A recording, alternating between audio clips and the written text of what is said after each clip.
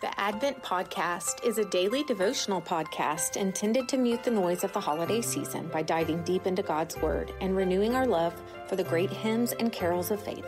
Join us daily to light the Advent candles, sing a carol, read scripture, share a reflection, and pray together. This can be done in the car, on the treadmill, or sitting around your family's Advent wreath. You can even partner this podcast with your own family traditions. Now here's Dr. Sterling Allen with today's message. Well, it's that time again. Let's gather around the Advent wreath and light some candles. We light the first candle for hope and the second candle for peace. Let's turn in our Bibles to Paul's letter to the church at Philippi, which is the 11th book of the New Testament. We're in chapter 4, verses 4 through 9. Hear now the word of the Lord. Rejoice in the Lord always. Again, I will say it, rejoice. Let your gentleness be evident to all. The Lord is near. Do not be anxious about anything, but in every situation, by prayer and petition, with thanksgiving, present your requests to God, and the peace of God, which transcends all understanding, will guard your hearts and your minds in Christ Jesus. Finally, brothers and sisters, whatever is true, whatever is noble, whatever is right, and whatever is pure, whatever is lovely, whatever is admirable, if anything is excellent or praiseworthy, think about such things. Whatever you have learned or received or heard from me or seen in me, put it into practice, and the God of peace will be with you. This is the word of God for the people of God. Thanks be to God. Let us pray. Speak to us, Lord. Speak to us in the waiting, the watching, the hoping, the longing, the sorrow, the sighing, the rejoicing. Speak to us by your word in these Advent days, and walk with us until your holy light comes. Amen. Friends, I need to convince you of something very important. You are precious in the sight of God. Hear me again. You are precious in the sight of God. You were created for purpose and were given free will to live and love into that purpose, or to resign from the God who created you, saved you, and sustained you. God did not add you to his kingdom casually or flippantly. He intricately designed you and lovingly introduced you as a perfect thing into a broken world. Your first breath introduced sin into your lungs.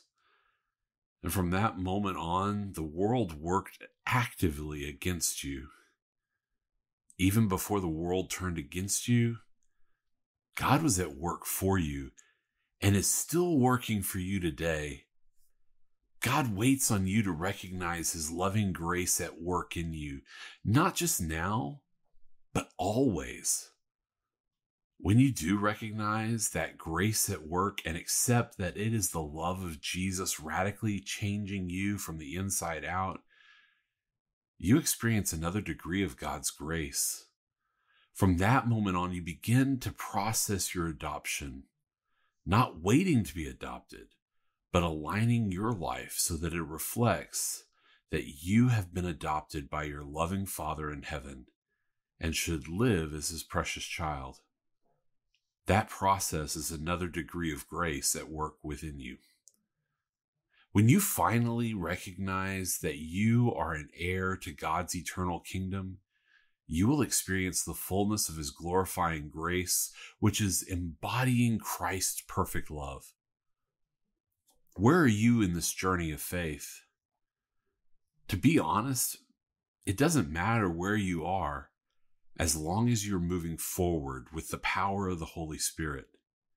As God has always been active in our lives, remembering that he knew us before we were knit in our mother's womb, then we must be actively seeking a closer relationship to him through the love of Jesus our Lord.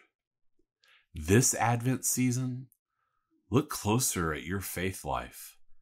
and become more active in seeking a strong relationship with your God, your Creator, Redeemer, and Sustainer in one. Once you have a relationship with Christ, you will begin to see glimpses of God's eternal peace. Let us pray. Lord Jesus, Master of both the light and the darkness, send your Holy Spirit upon our preparations for Christmas. We who have so much to do and seek quiet spaces to hear your voice each day, we who are anxious over many things look forward to your coming among us.